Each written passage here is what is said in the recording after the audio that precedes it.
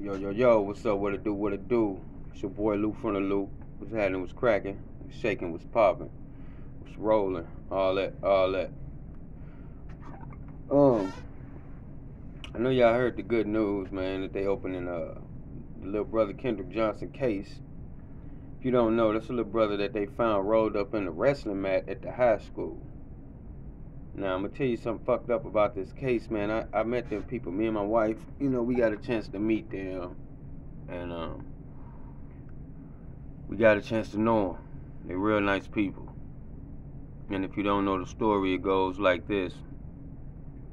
A son was a basketball player. He went to a school, majority white, man, maybe 5 black kids. He was like a basketball star. So he had some height on him, he had some weight on him. He supposedly crawled into the wrestling mats. They was rolled up in the gym. Story goes, he crawled into them, into this rolled up wrestling mat to get a shoe. He got stuck, he got crushed and suffocated and died. Nah, his brother was like 6 foot something. Young brother, athletic. Ain't nowhere in hell he finna crawl up in no little bitty rolling wrestling mat, rolled up. Can't do that. But it's physically impossible for him to fit, put it that way. We talked to the family, we know, okay? It's physically impossible. You're 6'2", you're 200 pounds, you're not finna squeeze into no rolled up wrestling mat for no tennis shoe. So they saying that he was bullied and jumped by a group of white boys, and they rolled him up in the mat and killed him.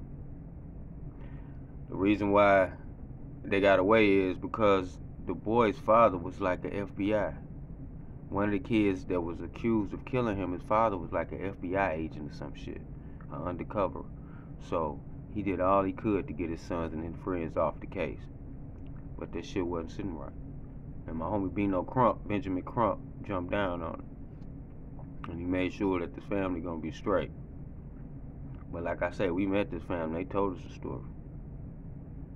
Kendrick Johnson, man, he couldn't have did that shit. We got like 4, 5 white boys that was fucking with him.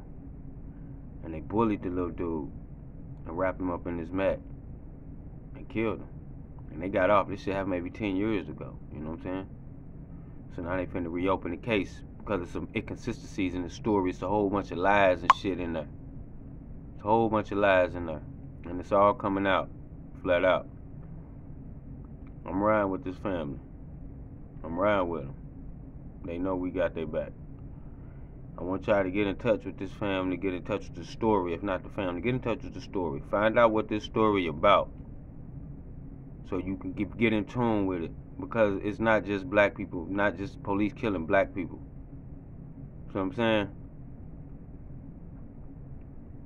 It's a fucked up story.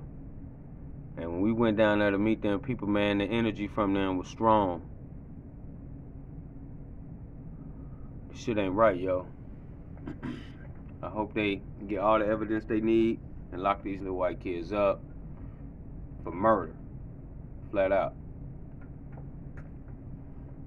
Fight for you, Kendrick Johnson. It's your boy Lou from the Lou, man. Holla at me. Peace.